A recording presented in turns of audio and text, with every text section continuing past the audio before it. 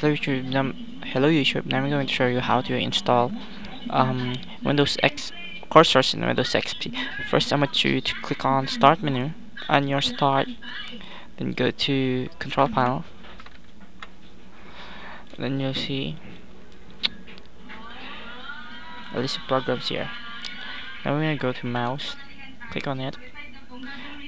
Then a window should pop up, which is named Mouse Properties. Close it. You can close it here and go to Pointers. I am currently using Fedora cursors. They want to switch to anything they want. The question is, what if you have a cursor and you don't know how to install it? So I'm going to show you how. We have a cursor here named Whack and Bite. Let's open it. See? And you want to install it, but you don't know. But you really don't know. Go to my computer. Local disk C, which is your main hard drive. Windows folder. Then go to cursors. Now get the Whack and Bite cursor. Drag it here, exactly in the cursors folder. Drag it there. Now it is copied. Refresh. Check by type. Then there it is. But now we're gonna go on installation. Go to Start. Control Panel again. Mouse. Pointers. It's not in here, right? So we're gonna go on installation of this cursor. Now click on Browse.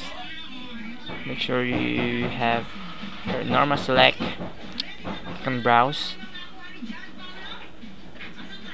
This will take a little while. Now it is. It finds an .ani and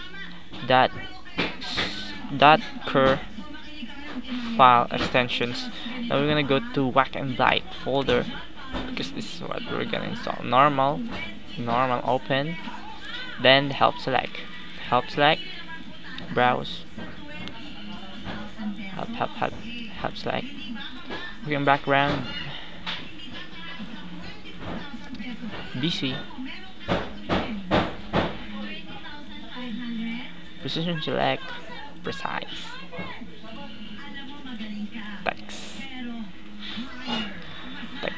Text, handwriting, pen, unavailable,